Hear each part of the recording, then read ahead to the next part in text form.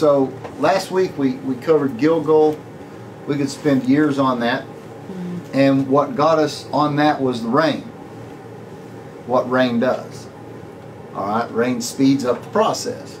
So this week what I'm trying to do in the parshas is show the flow from one parsha to the next parsha of what the big picture may be.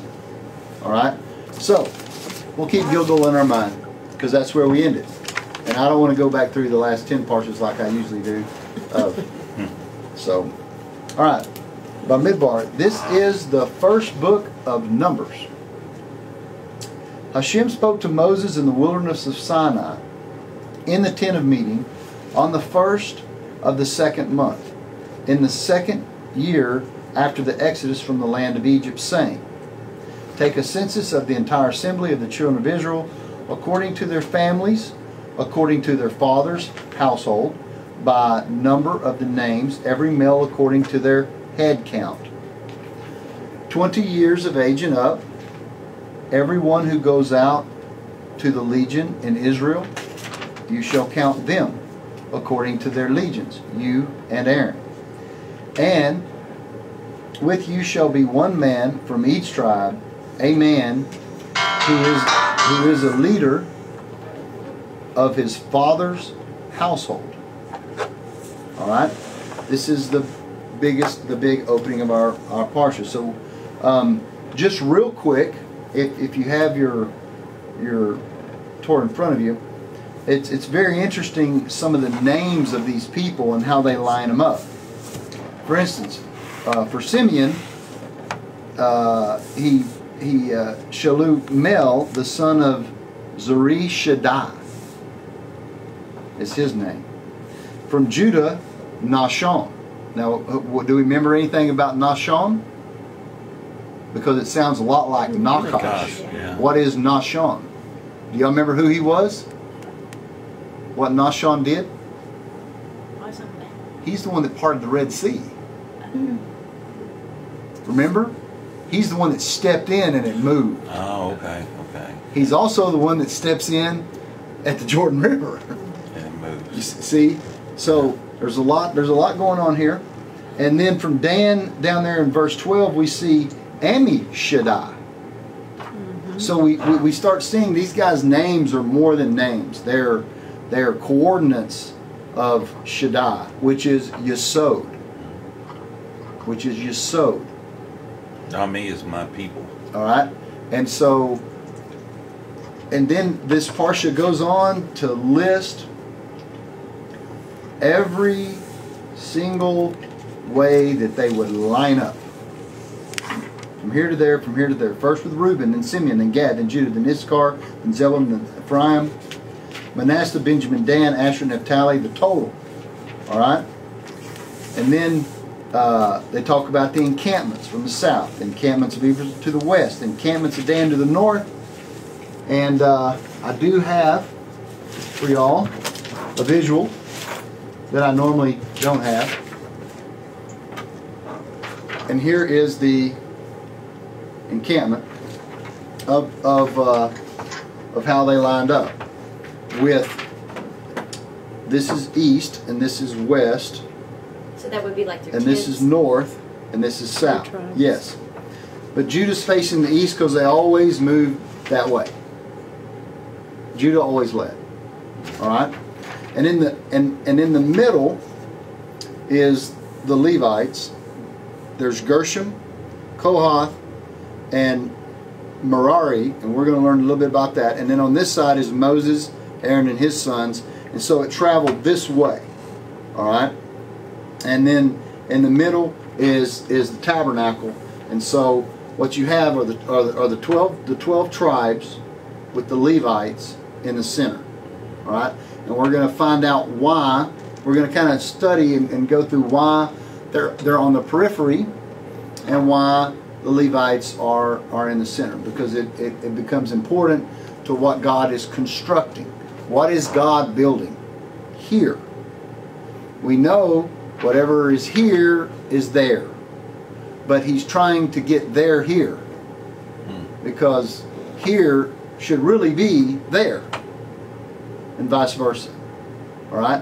So he's trying to create union, unity. That's why Yesod, all these names are kind of Yesodi-like. All right? With Shaddai. All right?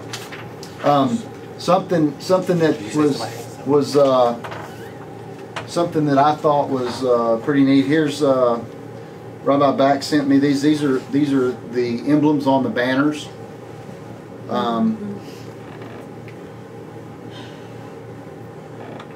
And y'all, I can pass these around and y'all can look at them. Who has the donkey? The donkey is Issachar. What I found very interesting, here's another version of the banners, and there's some of them that are pretty interesting. Joseph's was a unicorn. Really? Yes. Wasn't there a reason that they called that a unicorn? Maybe it's the same thing I'm thinking now. We talked about the Takash. That they're thinking that was the unicorn? It's all, I'm not sure, but I do know that there was 10 things made before that God created heavens and earth. Of course, there was a lot of things made, but 10 things made. One is the staff of Aaron. Things like that. And one was this one-horned animal that Adam sacrificed for the fall. Because the whole shofar thing comes from a one horn. That's right. That's right. All right. So, everything. I watched a show this week on mermaids. So, are there mermaids? I don't know, but why not?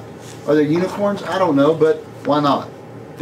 We know there's, well, we have evidence there was dinosaurs, but we don't have them now. So, if we had them at one time, fine. If we don't have them, that's fine too. But the parsha today deals with this counting thing, right? Well, what do we know? What do we know about counting Jews? And this really goes to counting anything. What do we know? Well, you wasn't supposed to count them. You can't count them. You cannot count them. So what's up with the counting? So what's up with the counting? No, and especially you cannot count what? People. Their heads. Yeah. Well, we have a problem. You can't say they're, you cannot count. So, you cannot count anything. You shouldn't count your cattle. You shouldn't count the people on a team. You shouldn't count your students. You shouldn't count anything. Now, we have a problem here because it says, take a census of the entire assembly of the children of Israel according to their families, according to their father's household, by numbers of names, every male according to their head count.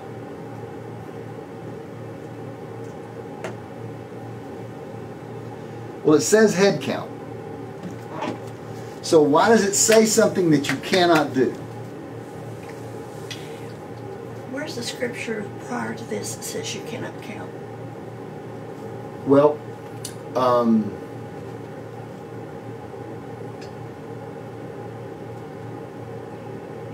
I'll have to look. I But remember King David wasn't supposed to. yeah, and when what happened when King David counted? They had a plague that went through there and wiped them out. Yeah.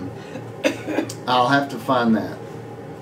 But it's kind of a principle that you can't. We have a problem.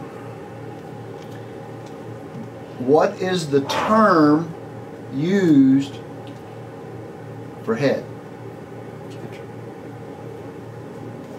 Rush. Ketra. Ketra. All right, let's keep that in mind.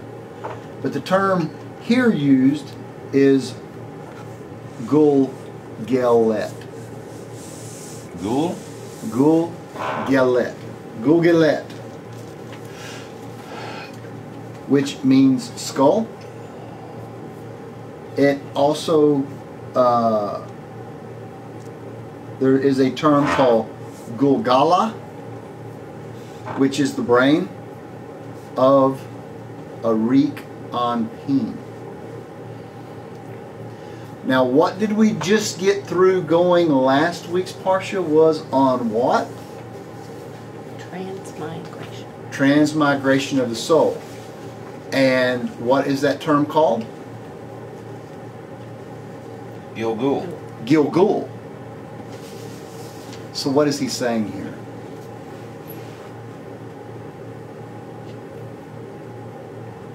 What is this head count really? The higher soul What? congregation. Yeah. He's counting Souls? He's counting souls. Yeah. He's counting souls because he just told everybody how to keep their souls pure last week and how to elevate their souls. So what are all of these people doing? They're aligning the soul of whom? Adam. Adam. This entire construction in this parsha of where you line up was where your spark, your neat soap fell out of. Are the Arab all gone? Arab raw are out way outside. Yeah, this is the inner camp. deal, yeah. This is the inner camp. And if we where's those you remember that deal I had at the temple and the tabernacle that I showed y'all that if you, it's the image of a man? That was Remember that printout? Yeah, the messianic. The printout, do we have a copy of that? I know I had a copy of it, but it's in the old notebook. Which one is it now? No. It's called the Metallic Messiah. Metallic Messiah. Maybe I got it over here.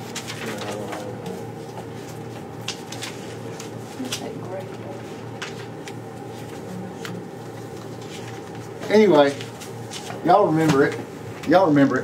But if you look at the tabernacle, if you look at the temple, it is laid out in the shape of a man. All right? That's what the camps were. Not only that, they are reconstituting down here the head, the skull, the brain of Zah. Because if it's Zah here, it's a reek there. You see what you know? Yeah, it's the head here, the head there. Yeah. Yeah, you see what I mean? They're doing the lower.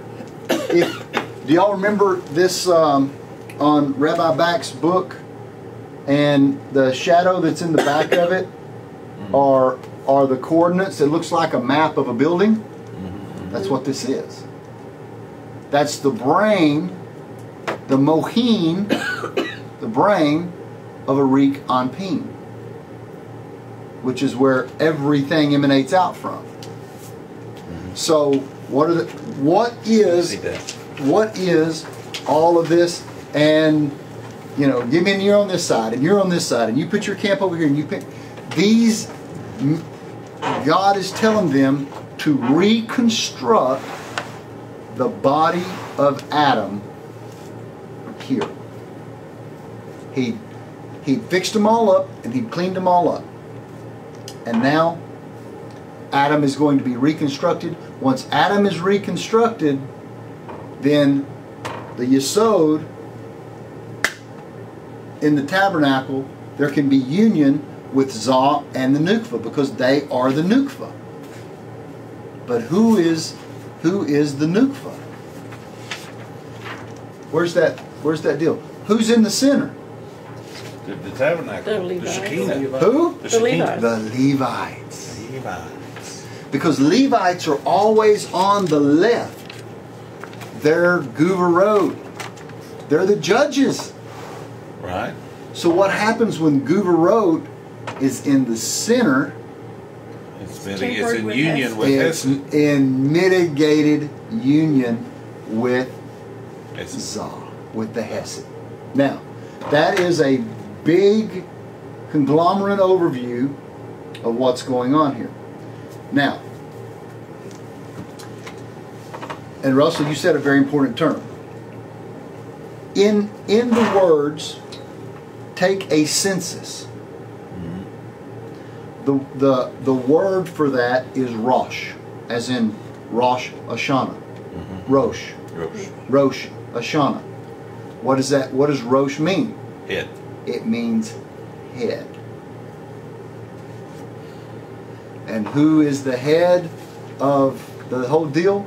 The Shekhinah. Which is Malchut. Which is Malchut.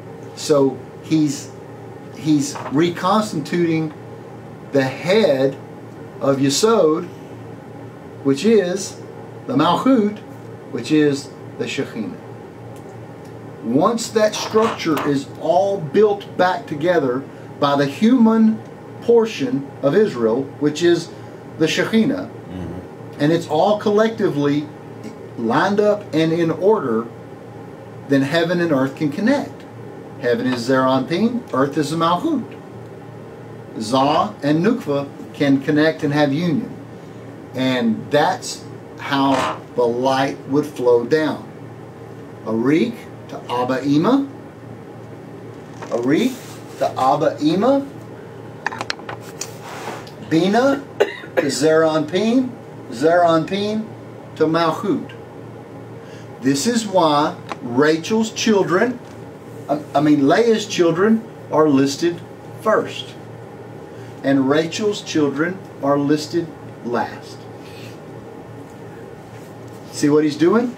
He's not only putting them in order of where their so is, where their fallen spark is, reconstituted, he's putting them in order from higher to lower.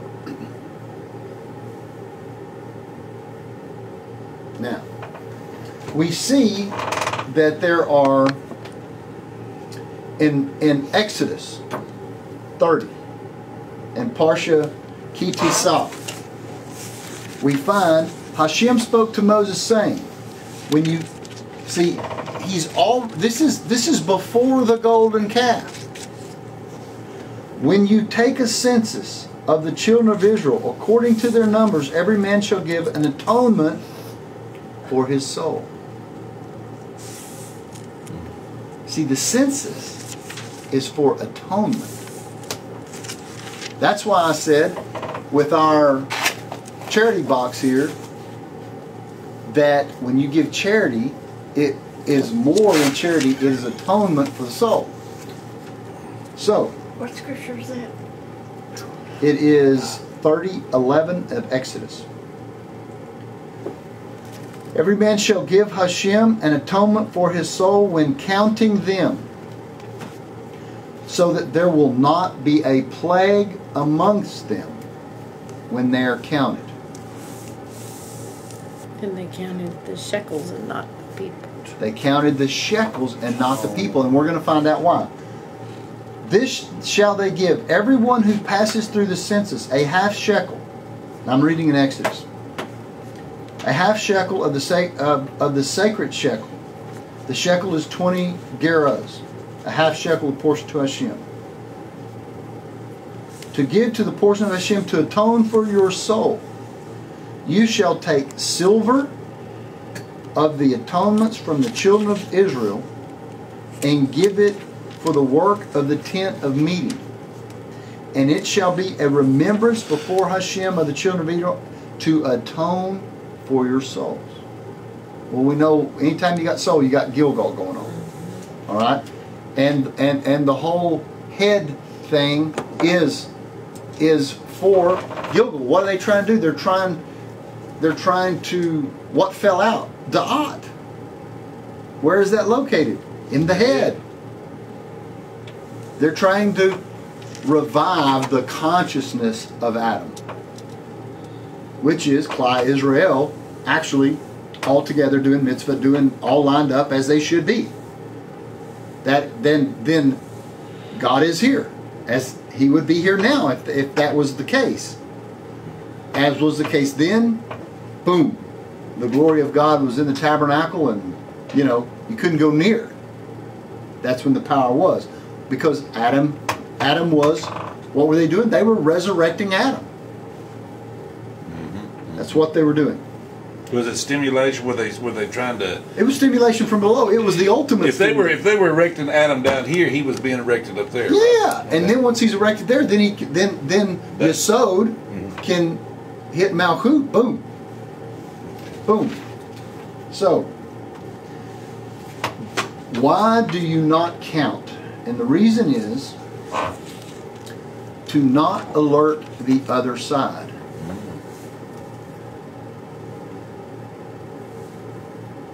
Because when you consciously or unconsciously point something out, so to speak, you separate it from the whole. Because you give it a singular identity. There's one, there's another, there's one. What is that? That's separating something from the whole.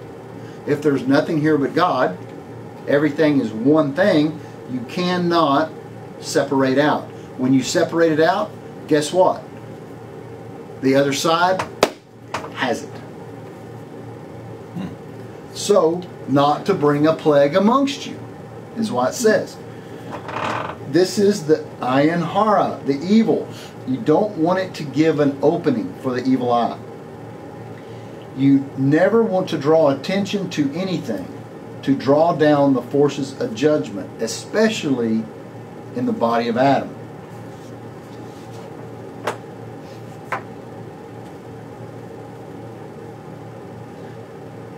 This is the same rule for Gilgal.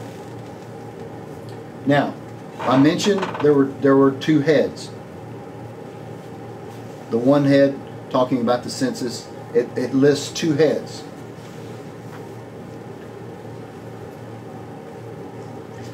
This word is called adat. The two heads is this thing's called adat. What is adat? Da'at. Yeah. She was constructed, the Shekinah was constructed in her 10 spherotic structures. Adat. This adat is the word for entire assembly. So when he says that take a census, Rosh, of Adat, you see what he's talking about? He's fixing the brain of Da'at. He's fixing the Da'at of the brain. So that's why in these parshas where it seems just so monotonous, the blah, blah, blah, blah, blah, blah, that's where the most awesome things, and I knew it was going to be that way. The most awesome things are encoded in there. He's reconstructing the Da'at of Adam right here.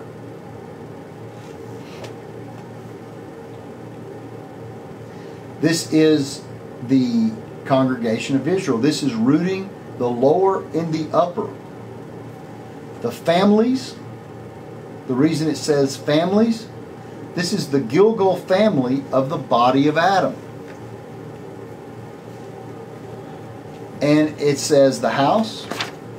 See, it says right here, take a census, Rosh, of the entire assembly, Adat, of the children of Israel, Jacob, according to their families, according to their Gilgal, according to their soul roots, according to their Nitzotzot, according to their father's house, according to who's the father?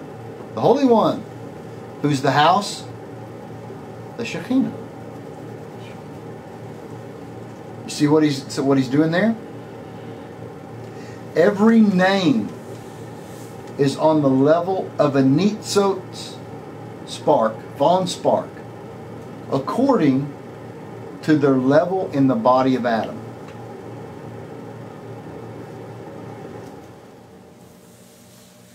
The males, and it says count the males. Why does it not say the females? Because you don't want to put the other side. I don't know. You don't. Read verse 4. And with you shall be one. You shall count them according to their legions. What's he saying? Saying the man and woman is in union. They're one. That's right. So you don't. And he created, in the beginning, he created them, male and female. So if this is the reconstruction of Adam, they wouldn't separate. There wouldn't be no women counted. There you go. Because they're all one thing. He's not going to separate them out. Mm-hmm. Because when you say male, it's Hasidim and Guvarot. Mm-hmm. It's Adamic. They were Adamic. All right? The female clings to the male. This is Hug. Therefore, they go up together. Union. Each male. It is the tikkun itself. The head count. The shekel coin. Because you cannot have nitzot in a structure of 10,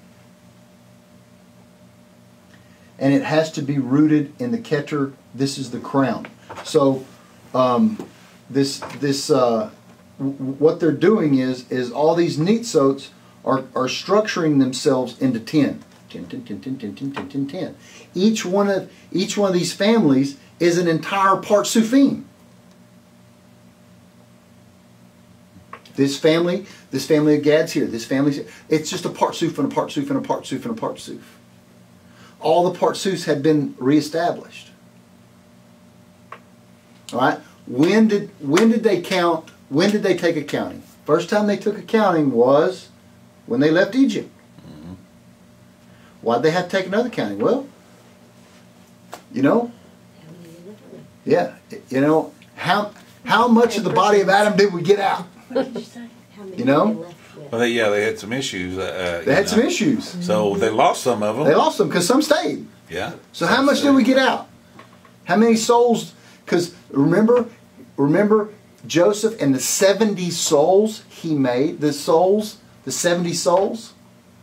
This is the 7 lower parsufim that he made in You're Egypt. talking about Yaakov and the 70 souls that came down? Yeah, Jacob and the 70 souls that came down to Egypt. Yeah, okay. See, he was going down to plant the seed that was going to come out as the parsufim of the whole structure. That's what it was. He's building. What are they doing? They're building Adam. Oh, that's right, because the parsufim is nothing but the shattered Adam. That's right. So, That's right. all the different parts of Adam. So they were putting it back together. And where did they have to go? They had to go to the Nukva. Where was the Nukva? Egypt is the Nukva. Why? But why does it look the way it did? Because it had prolapsed. It was turned inside out. So is this on a physical level? Physical or is level. This high. They're doing it on a physical level. To whatever they build here is built there. It's a mirror image. Okay, so are we talking about maybe bodies coming together? Or Yes. I mean, Jacob goes down with the 70 souls with his family, and then those 70 souls, those 70 people. See, they called them 70 souls. They didn't call them people. Right. All right, and then those people had more people and more people and more people, and then 210 years later, Moses takes them out of there, and there's 3 million of them. Right, but I'm talking about. Oh no, these are people. This is the tribe of Ephraim, Right. the tribe of Manasseh, and the tribe of Benjamin. But within that whole tribe, there may have been 235,000 of them. Yes, but you're saying they're rebuilding, reconstructing 42,000. Adam. So I'm trying to get, is it on a physical level or is this spiritual? It's Yes. both. It's physical here, it's spiritual there. But once the physical is done, the spiritual is done. Now you have, and all of a sudden God shows up. So it's something we probably can't even imagine what it looks like. Oh, you can't even imagine the power of it. Right. But that's the key to what's going on, is to do it in the physical and to bring Yes. down the spiritual, and it comes together, and then then it flips. Then it flips. Then all of a sudden God's here. God has to have a docking station. So It's if like we an weren't iPod. so ignorant, Yes. we could do things with the purpose of bringing down This- God's. That's the secret of. That's the That's what we're secret trying to do. of for the sake of heaven. You got it. Yeah, we're trying not to be so ignorant. That's the whole point of the class. you summed it up. what I'm we're not talking about the people in this room. I mean, yes, you're talking about humanity as a whole. I know. Here's the deal. If for 1 second everybody would do Torah, 1 second. At the same time. That's the whole thing. And so why do we learn Torah? Because we're trying to get God here. We're trying to elevate our soul. We're trying to elevate our sparks, our neat soul. We're trying to do what they did. You know? And so but we have a lot harder time than they did. Because, you know, they were in the living room, we're in the sewer. You know? It's so but this is what is going on. Moses is the da'at of Adam, basically. He's the living, walking, conscious da'at of Adam. And he is putting everything back where the entire body of Adam was constructed. And what happens? Then the Shekhinah shows up. Who's that? That's Hava. It's all there. It's the same thing. Boop, boop, boop, boop, boop. He and his name, he and his name, he and his name, he and his name, he and his name. That's all it is. Now, was I? 3 times. They counted when they left Egypt, after the golden calf, because their son died, and now. He's reconstructing every cell of the body of Adam. If you count it, you separate it out from the Ein Sof. And why can you not count the heads? Because we talked about it earlier, kind of before everybody got here. What do we do with Keter? It's kind of You don't deal with it. You don't deal with it. It's too far above. If you can't deal with it there, you can't deal with it here. That's the secret of not counting heads. Because we don't deal with Keter. It's too. We don't. We talk about a reek and a teak and everything, but we don't deal with them. We're talking about it theoretically. We're talking about it, you know. Yes, it exists, but what are we going to do with that? We got to deal with the Nukva first. We're in the kingdom. We're down here in Malchut, much less. And so you don't count heads. And so, you know, but what do they do at school every day? They want you to take roll. Mm-hmm. All they're doing. Field trip. Always count. All they're doing. Keep up with everybody. All they're doing. What you do. Here's how you do it. You get coupons or little poker chips or whatever. And you give every kid a poker chip. You know how many poker chips you got? You give every kid a poker chip. When you get on the bus, I want your poker chip. And you count your poker chips. I got all my kids. Or stickers or whatever. Whatever. You don't count the people. You don't count the cows, you don't count the deer, you don't count the nothing.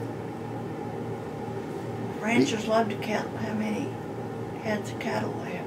Yeah, and if they didn't, their cattle would probably go, they'd probably get a bunch of them. But no, they get black leg and they get this and they get all these diseases and they get pink eye and they get... Yeah. I even had someone years ago ask me, what do they mean by head of a cow? What do you do when you're counting heads of cows? What's the head? What's a head? Mm-hmm. Yep. And this is what they give. This is everything stems from Torah. And the first thing that a big group will do, they'll have people assign, you count this section, you count that section, you're in charge of this section. Yeah. You don't want to count anything. They're always singling it out, and they're singling out his herd because he's so obsessed with counting it. How many cows he's got today? Did he lose any? Did they have any calves? And he's put so much energy into his concentration on that herd of cattle that draws attention to yes. it. and lets the Says it after the seas. backside or whatever. Lets the virus in. Lets the virus in, and then he gets, like you said, the black foot and the There you go. hoof and mouth and whatever. Yep, that's it. I was talking about church. Now, so what has happened is we have gone from transmigration, right? Mm-hmm. Transmigration, I came up with this today, to transfiguration. Explain. Souls transmigrate. What are souls? Nitzo. Sparks, holy sparks. They have transiterated down here. Now they're transmigrating, but once they've all transmigrated and they're all in a clump, they're transfigured.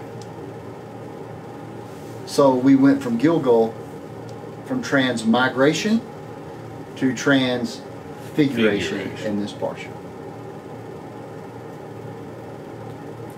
They have rebuilt it. They rebuilt Adam. All right.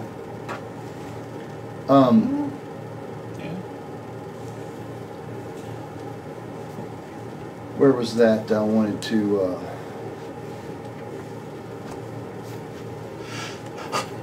Hey, Mike, I got a quick question. Sure. You know, what about the tithe? Because the tithe is separating from the whole. To do a 10% tithe, that means that you have to have basically a counting of 100%. So, Yeah. comment on that? Well, the tithe. What is it? See, and I was just looking for that scripture because the Christians have polluted the tithe. What is the tithe? 10%. Mm-hmm. What's 10% in Kabbalah? Yeah, who knows? What's the 10th? Oh, Malhut. Malchut. It's about restoring the Nukva and the Shekhinah. It's not about giving 10% of your money. And not only that, what is the letter Yud? What's the value of the letter Yud, Russell? 10. It's about the Yud. Yud Hey Vav Hey. right. So in other words, it is more about the consciousness of Hesed.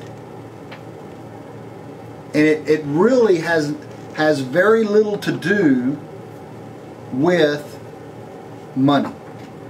But I'm looking for the scripture here that You talking about the Malachi scripture? here's a scripture in Numbers that since you brought that up, that the Christians have turned around to talk about the tithe, because see, they have no concept of what the tithe is. Number one, there is no tithe unless there's a temple. There is no temple. There is no tithe. First of all. Second of all, it says here in Numbers 3:48, you shall give the money to Aaron and his sons as redemption for the additional ones among you. Moses took the money of redemption from those who were in the excessive of redemptions for their souls. All right. So what does the money do? It atones for your soul. Problem. Look back in Exodus. You shall take silver of the atonements from the children of Israel to work in the tent of meeting, and it shall be a remembrance for Hashem, for the children of Israel, to atone for their souls. Well, what have the televangelists done? If you give your money, we can build these churches and God can forgive your sins, and that's what fixes your soul. And they're all about give, money, money, money. What did God mean? Well, let's find out.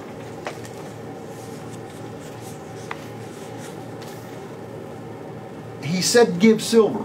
Why silver? Do we know anything about silver? If Guvarot is gold, then Hesed has to be then silver. Hesed has to be silver. It says to give a Hesed. Loving Why? kindness, yeah. Why? Why? Well, let's look over here in the Torah here. Because the Torah explains everything. Wouldn't it be charity? No, it has nothing to do with charity. If you look in your Torah in Numbers 3, 33.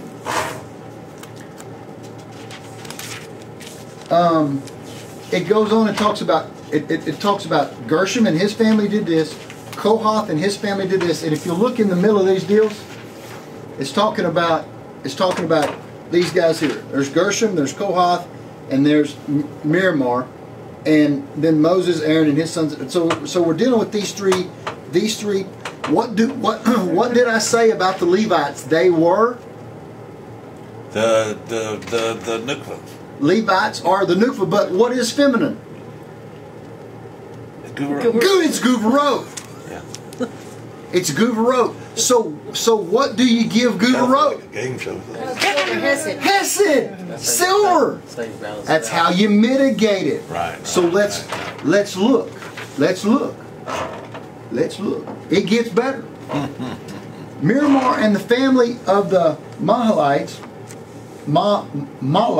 and the family of the Mushites. They were the Merarite families. Their count according to the numbers of every male from 1 month of age and up. Now, a while ago we were counting to 20 and up. Remember? This is 1 month and up here. To 6,200. It goes on and goes on and says, now this is what he's in charge of. He's in charge of the planks of the tabernacle and the pillars. What would we say a plank and a pillar would resemble? What? On our Sephardic structure? It would be the columns. The column. But what would Yesod? Yesod.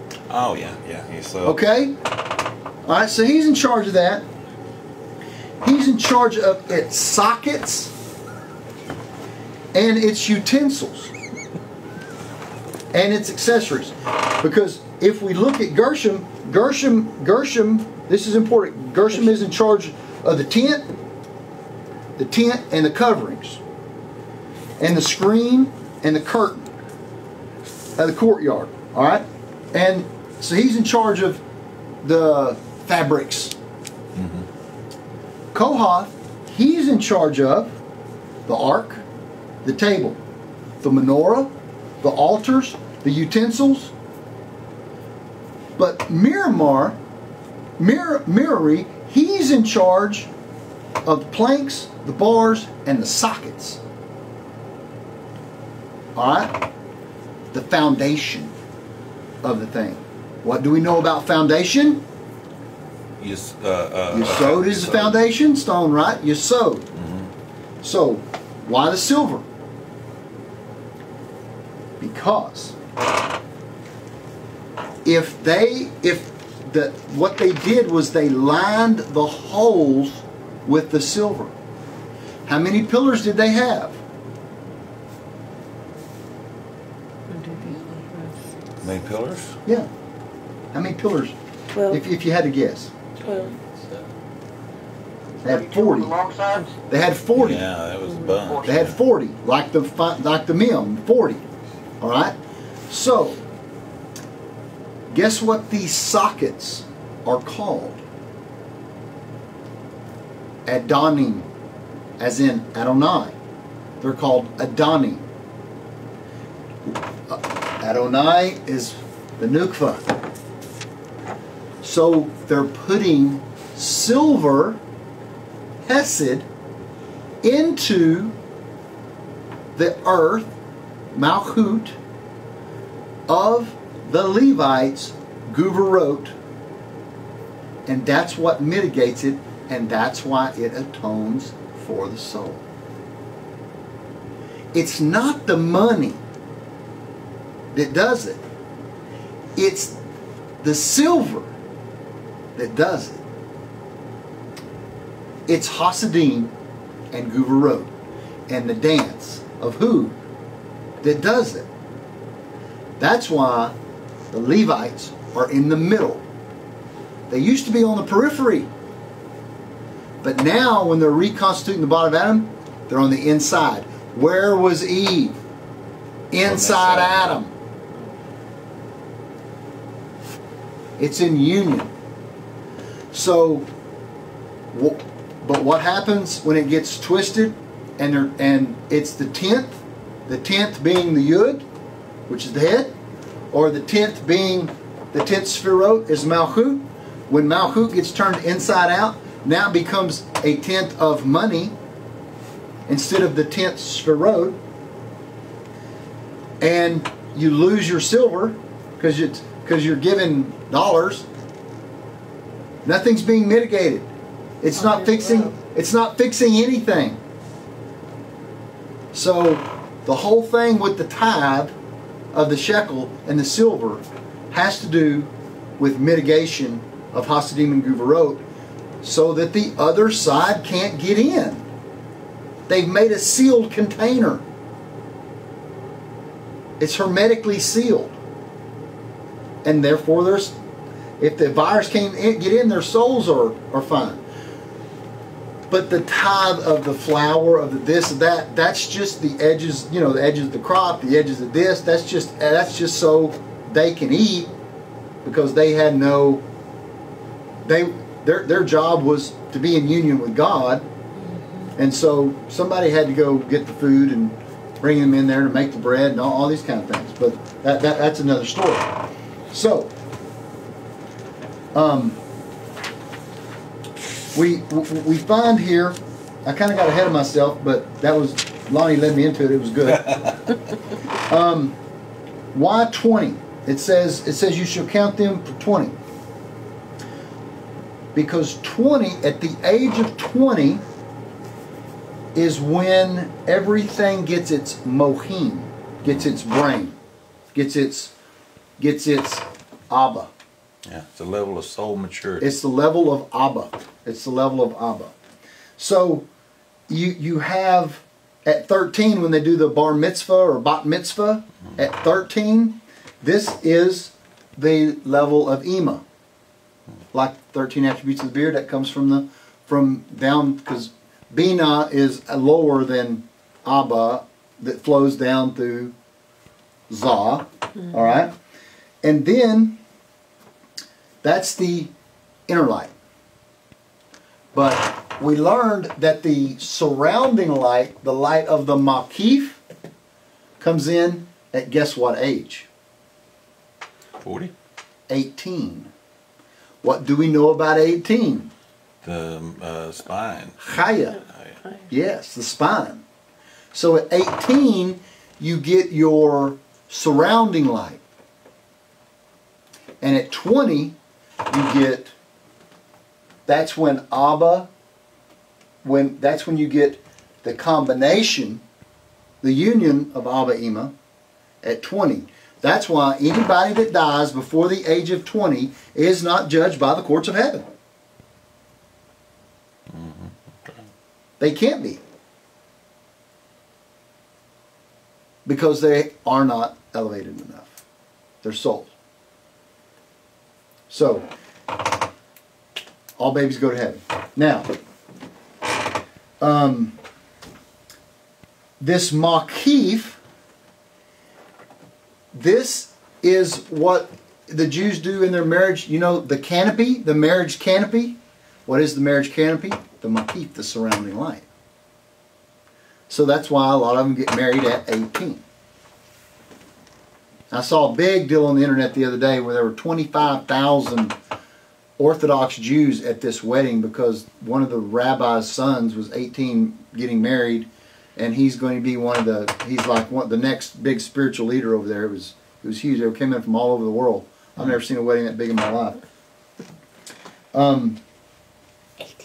So 20, the Makif, the surrounding light, the canopy for marriage. This is the surrounding lights of Ima, together with the Mohin of Abba. This is a spiritual level. This is why a man's body is not full grown until it is 20. And you cannot go to the army in Israel until you're 20. Then you go to the army, because that's when you get the level of Chaya. when you're 20.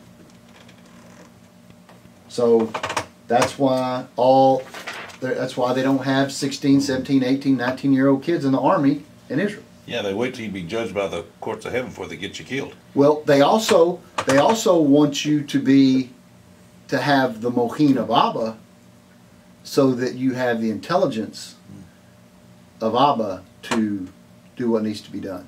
You don't make foolish decisions, so to speak. One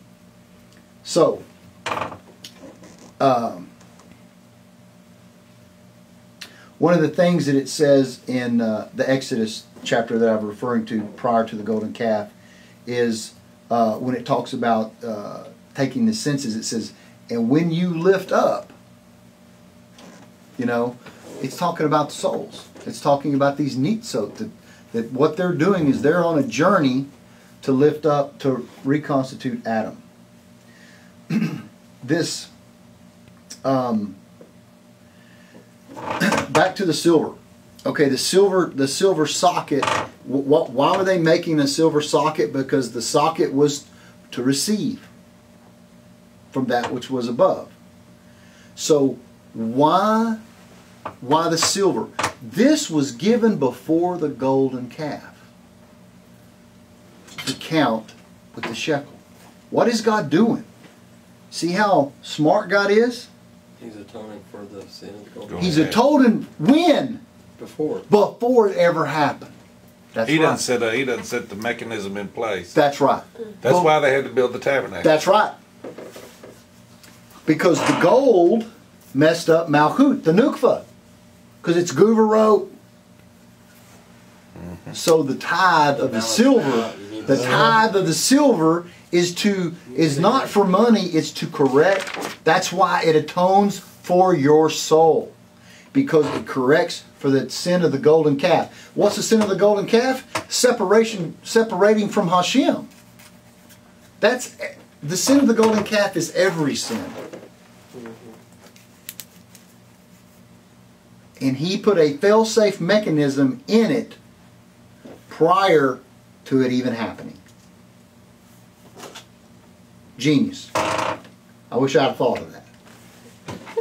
He already mitigated and rectified the golden calf to atone for their souls before they ever even did it.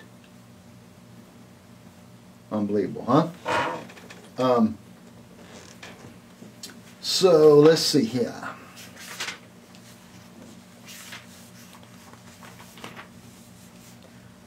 Now this Miramar, that means bitter, the bitter waters, mar. All right. So see, the guy that was in charge of that's name was Bitter, because he was the Gubarot, and he was taking the sweetening of the silver, and he was in charge of putting the poles, making the connection, and setting it, erecting the tabernacle. And then Gershom, he put all the coverings over it, his family of Levites, and then everybody did, and then Kohath, his family did all the interior decorating. And so that's how they did it. And Moses and Aaron did what they did. And then this is setting up. This is making the pillars, all the pillars, the whole thing lined up. The columns lined up. The whole body of Adam was aligned up. And I thought it was interesting how Aaron and his family was there to oversee it, to make sure that they only did what they were supposed to do. Mm-hmm. So the outside could not come in. Yes. And if the outside came, the outside couldn't even come near a looker, they would die. Mm-hmm. Let me see if I've got some stuff I was going to... when he talks about replacing the firstborn with the Levites, can you elaborate on that? I didn't study that part. Okay. Sorry. Okay.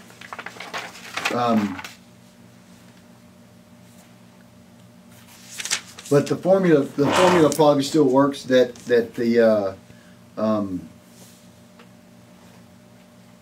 what was the first? The first was the showering of the vessels of Tohu.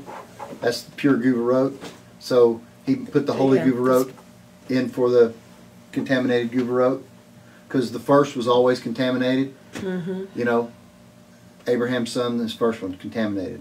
Esau, you know, all the first are always. And Levi was not the first. And Levi was not the first, but he was from the he was Guvarot. Mm-hmm. All right. From the first wife. Huh? Because he was from the first wife. No, it's not. It doesn't have to do with the first wife. It has to do with the first emission of semen. That's the first. Set that somewhere. Anyway, all right. Gonna go a little bit in here.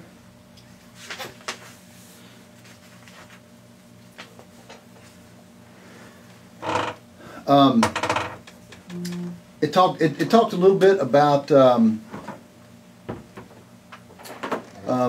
when I was trying to figure out why Ma'ari is different than the rest of them. That was what had me. And then you get in here into the apples, and it said, and God spoke to Moses and Aaron, saying, lift up the head of the son of Kohath amongst the Levi.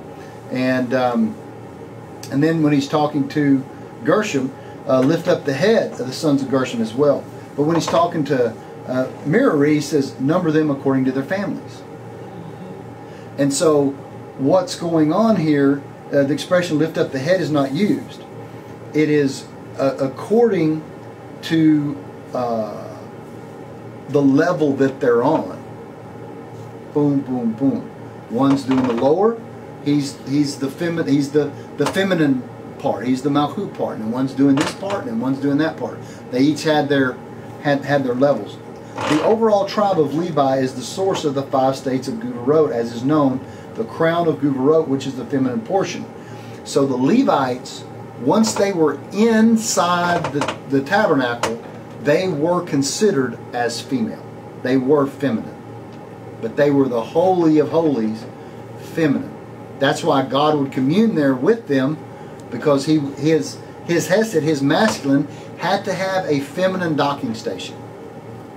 All right.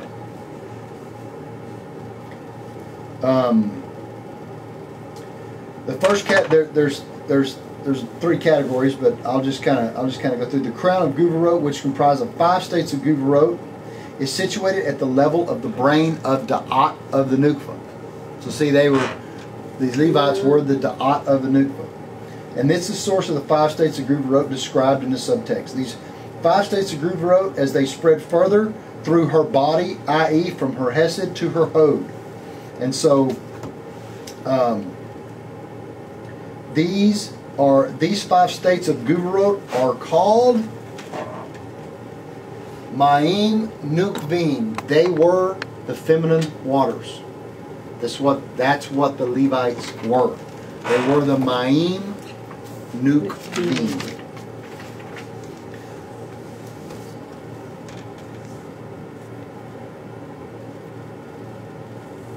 They were what constituted and produced the parsuf of the Nukva, which allowed Zah, the Yesod, to transfer the states of Guvarot via to her Yesod through their first sexual encounter or intercourse, which in turn it turned them into a vessel. These Guvarots that he transferred to her Yesod in their subsequent intercourse, when they coupled for the first time, this gives a new state of Guvarot. These clans of Levites were Gershom, Kohath, and Merari.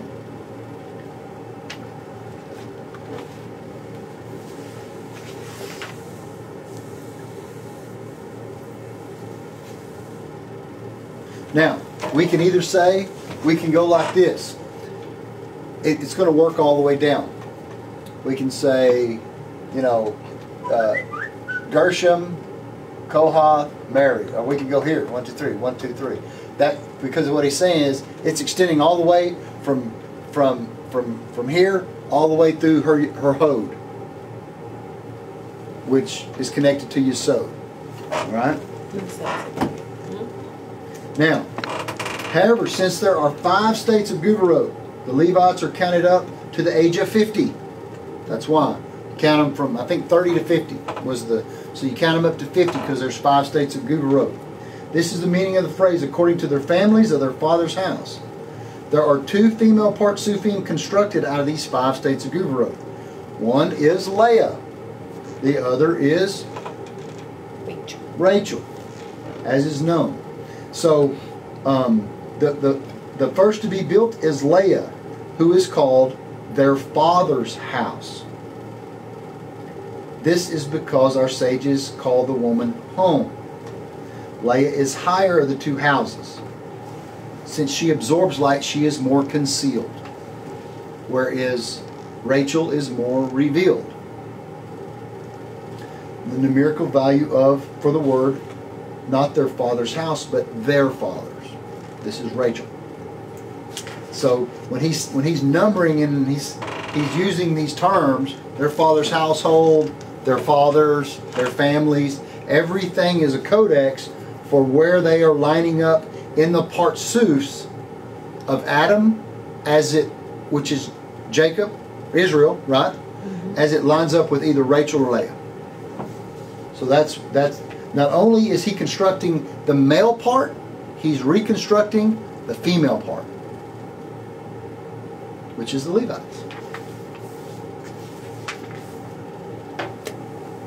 Now, once these lights, these 370 lights, I skipped some, but once these 370 lights reach Joseph, i.e. Yesod of Zerampim, they pass through his back to the Partsufim of Rachel, which is situated there.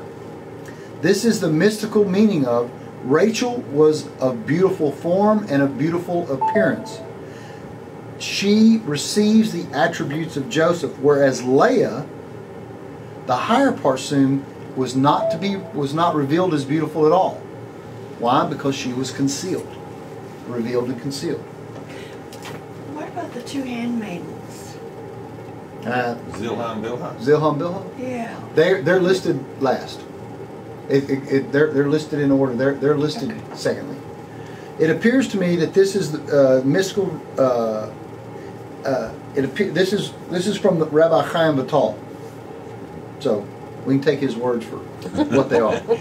It appears to me that that is the mystical significance of the verse. And then Joseph and Rachel approached and bowed down. Rachel was behind Joseph. In other words, when she was with Joseph, she was already situated, if they went in somewhere, as his back partsuf already. Because although we draw Malchut, the Nukva, down at the bottom, it's not where it is. It's really situated behind Yesod. It's really situated behind Yesod. Because woman is not beneath man on Yesod, which is directly opposite Yesod. Does that make sense to everybody without me getting too graphic? No, But in flatland, unfortunately, you drop it so you I can might have see it. needed some more graphics, but I'll figure it out.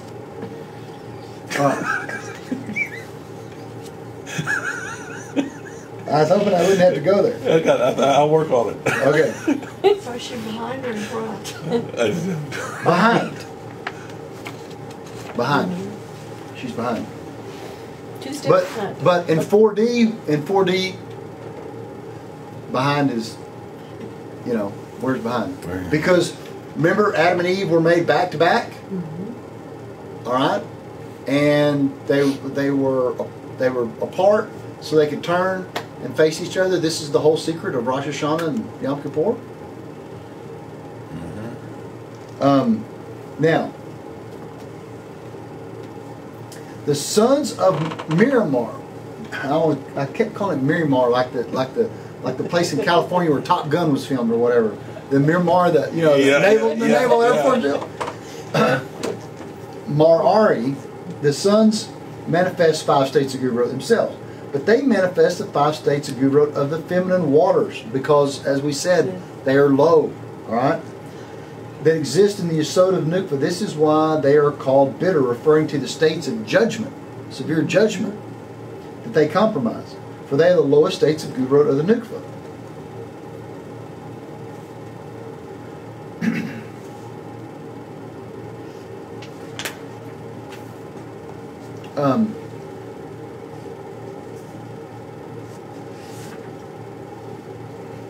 Well, was he the third son? Does it list them in order? It lists them in order of soul root. Level. I don't know if it lists them in order of that they were born, but it lists them in order of their elevation, of their coordinate. Now, we get back. I skipped over something that's important.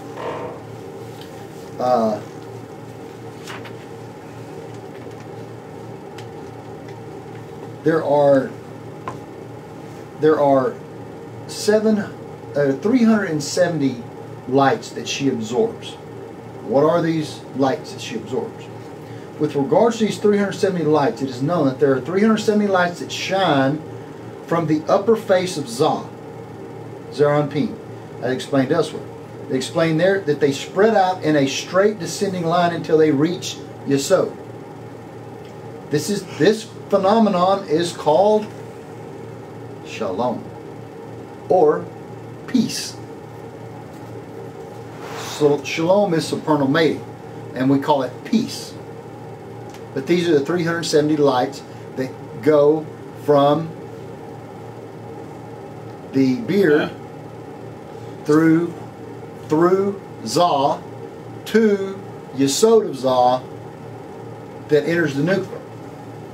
This is because the Sphirot Yesod is represented by a small vav whose numerical value is 6. And when the 370 lights descend to it, they add up to 376, the numerical value of Shalom. As you know, all these 370 lights are states of Chesed. And this is why they descend to Yesod. This is also why Joseph was of beautiful form and beautiful appearance from the glow of these 370 lights. This is the mystical reason why our sages say the glory of the face of the beard. For someone who possesses the attribute of Yesod, the attribute of Joseph, has a beard and the glory of the face, which is, as we said, is these 370 lights. A eunuch, in contrast, who lacks the attribute of Yesod, lacks the glory of the face, i.e., lacks the beard. Okay, now you're calling that the glory of the beard or the glory of the face? It's the same thing. Well, okay, let's say the glory of the face, and that's 370, but it's the lights going from the lights of Hesed from Arik to Zah.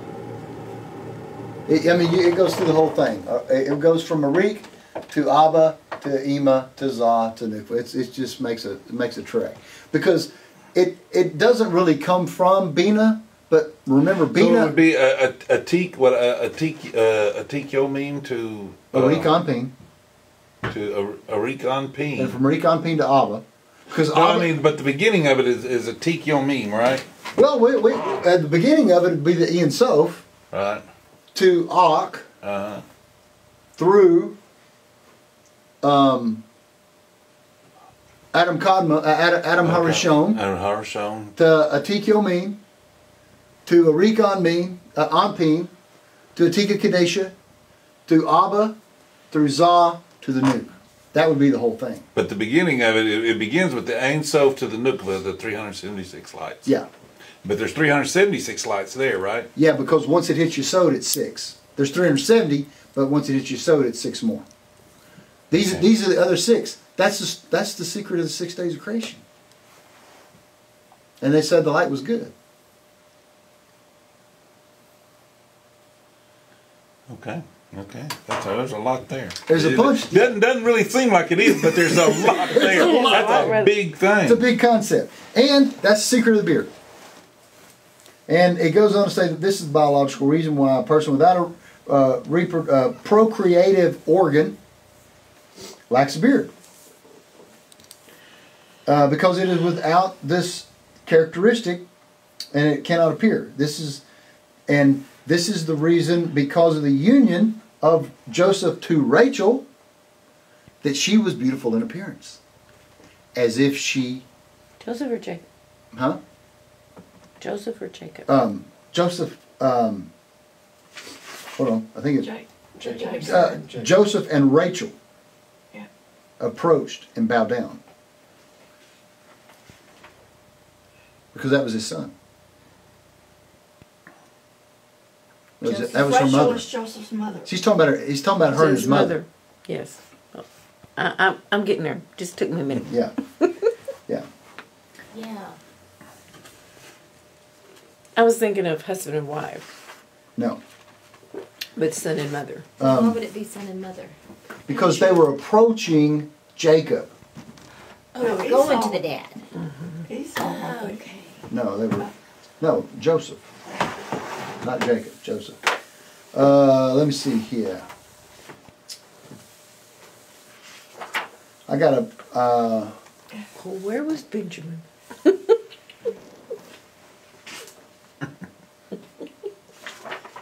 Mike, real quick, while you're looking that up, Yeah, man. didn't Joseph stand in front of Rachel when they were approaching Esau? Jacob. No, I mean Joseph. Joseph was in front of Did he Benjamin. protect his mother when they were approaching Esau? Yeah, and Benjamin. He was hiding them all. Yeah. He was hiding them. God created man. He made him in the image of the upper beings and lower beings, the combination of all. His light illuminated from one end of the world to the other. So Elohim created him in his own image. In the image of Elohim he created them. Since it already said his image, why repeat it? In the image of Elohim he created him, he answered. These were the two levels of man, since he comprised male and female. Therefore, one for male, so Elohim created him in the image, and one for the female. In the image, he created them. Now, he used and observed with his wisdom up and down.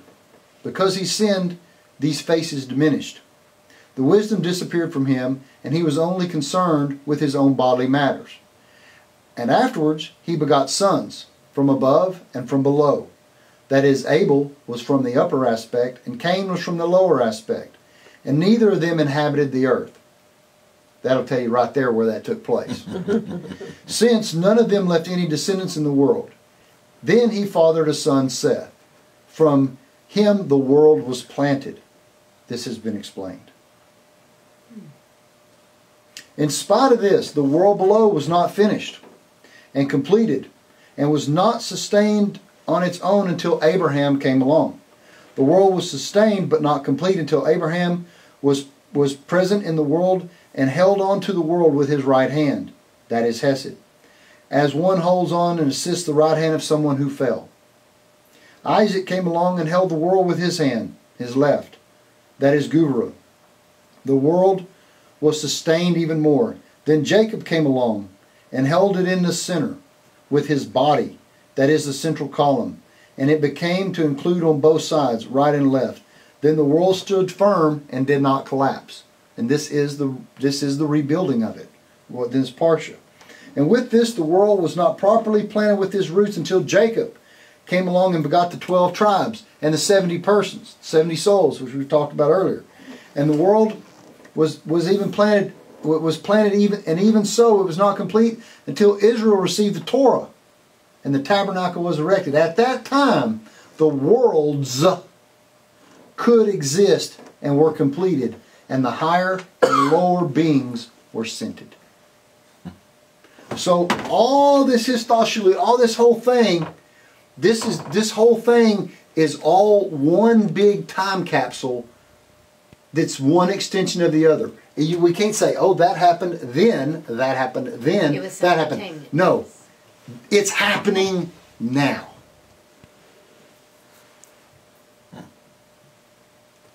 Therefore it is written, Hashem spoke to Moses in the wilderness of Sinai in the tent of meeting. It is in the tent of meeting.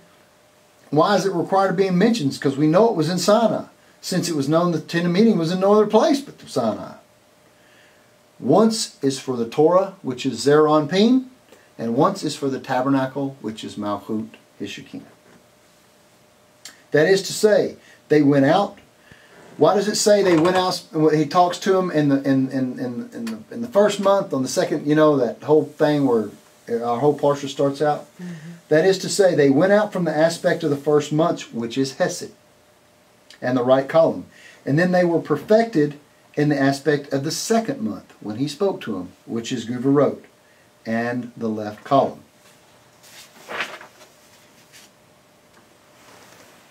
Come and behold, it is established that a blessing from above does not rest on something that has been counted.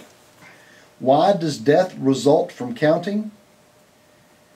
Because blessing cannot dwell there, and the blessing departs, and the other side rests upon it, and it is damaged.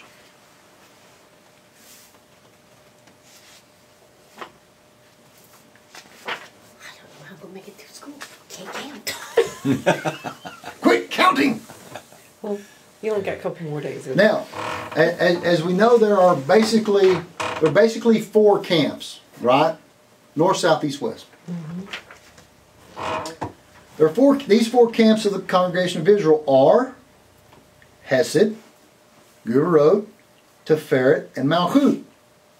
And they are Michael, Gabriel, Uriel, and Raphael, who represent the 12 tribes and the 12 boundaries and encircle her. Because Hesed, Guvarot, Tiferet, and Malchut each have 3 columns for a total of 12. Everything reflects above the 12 boundaries of Zeranpin.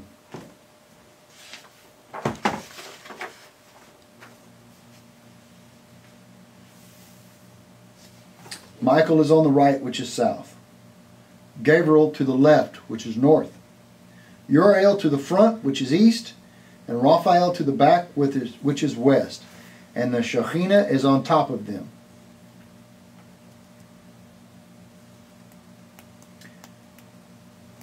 So did they travel with them? Yes, they were them. So Uriel, Raphael, Michael, and Gabriel. The Yud-Hey is in the center, which is the secret of the 2 tablets of the testimony. Yud-Hey, Abba and Ima, are in the center, with the son and daughter, Zah and Nuk, which are the secret of the 2 tablets of the testimony in the ark that traveled in their midst. And the change of the order that we find here on the standards, that moves east first, namely to Tiferet, will be explained further. Now, I'm not going to go into all that. But it's all about the angels, the way they moved.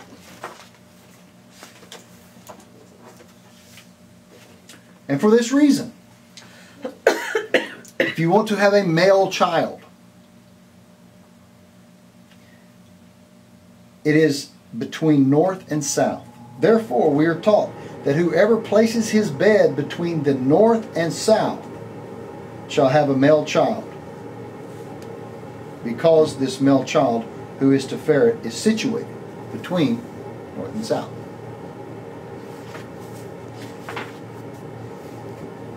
Let's see if I've got any more nuggets.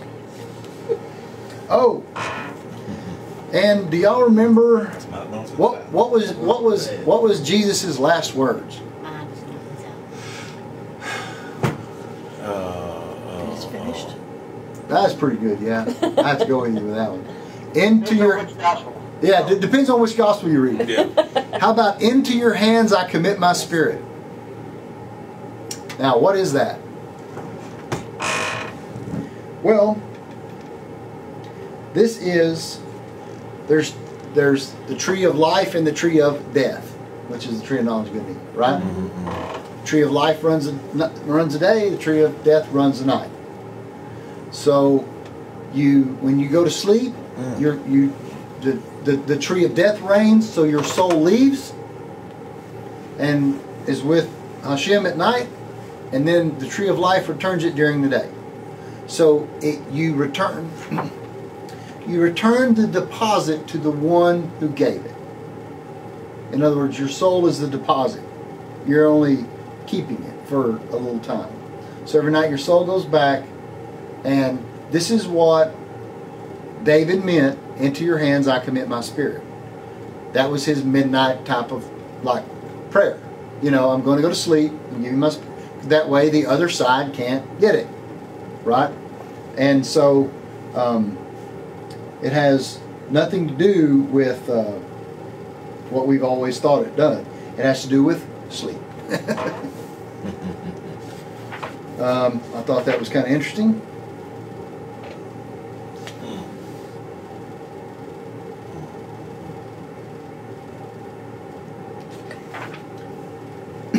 Oh, this is good.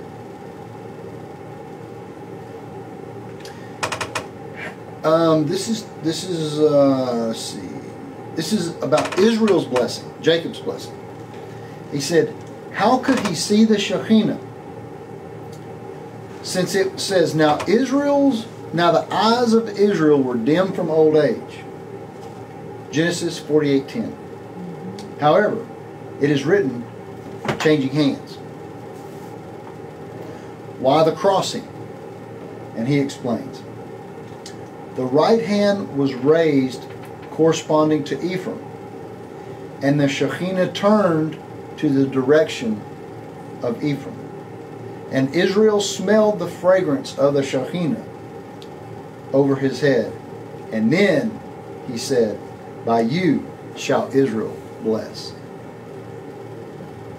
And he saw her in the west, meant that he did not see her with his eyes, but perceived by his sense of smell, which means from below upward.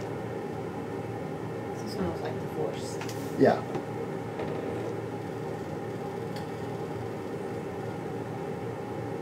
These are the ones of wholeness by which the universe is blessed. We learn that whoever recites a praise of David, Psalm 145, 3 times daily, is assured to be worthy of the world to come.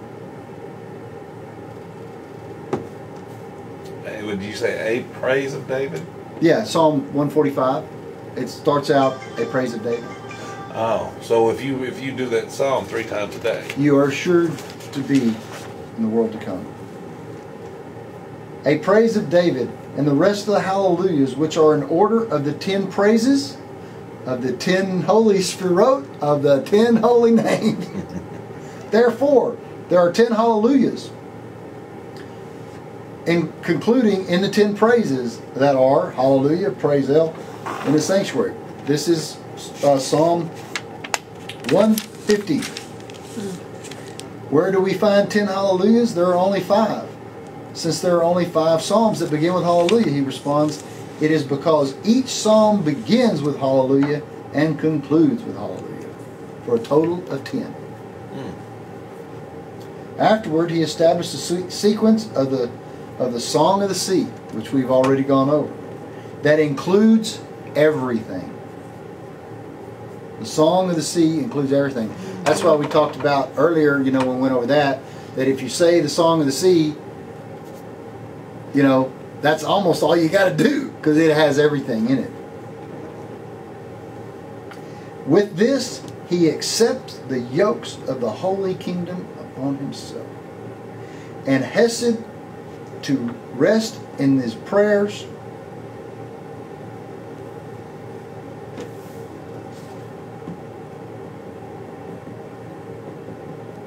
That's a whole big deal on that.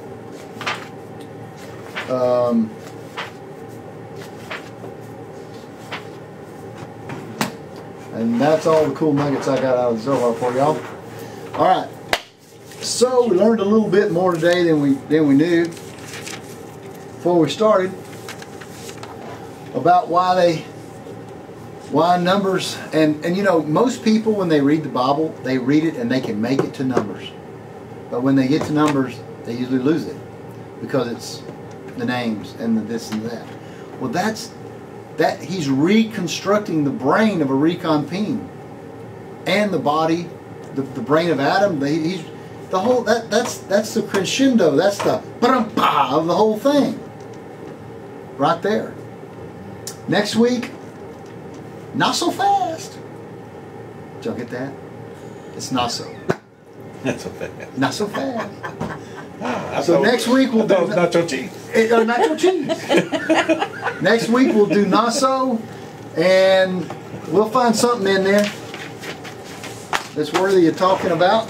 Something out of that 300 pages. Something out of that 300 pages we got in Zohar. Would you repeat the angels and which direction they